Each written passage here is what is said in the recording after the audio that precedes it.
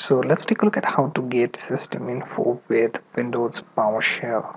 Okay, so I have opened Windows PowerShell IC, which you can also open by simply going to Windows, then all programs, then go to accessories, and then Windows PowerShell. Here you can open your PowerShell from as an administrator, or you can run as is. Okay, there is also this PowerShell x86 version that you can open. Okay, so either way, make sure to run as administrator so that you can run commands for system manipulation as well.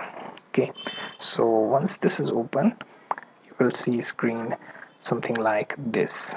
Okay, I'm going to open existing PowerShell saved file, which is sample.ps. Okay, now here what I'm going to do is I'm going to navigate to D drive where I have this file. Okay, now once you navigate, first thing to do is use get, then sim instance. So get sim instance, then space.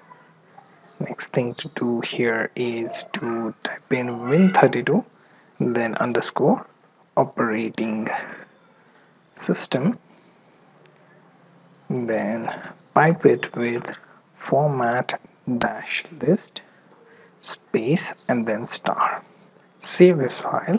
Now you can run this simply by pressing this F5 or this run script icon, and you get the output that looks something like this. So this is how you get system info with Windows PowerShell.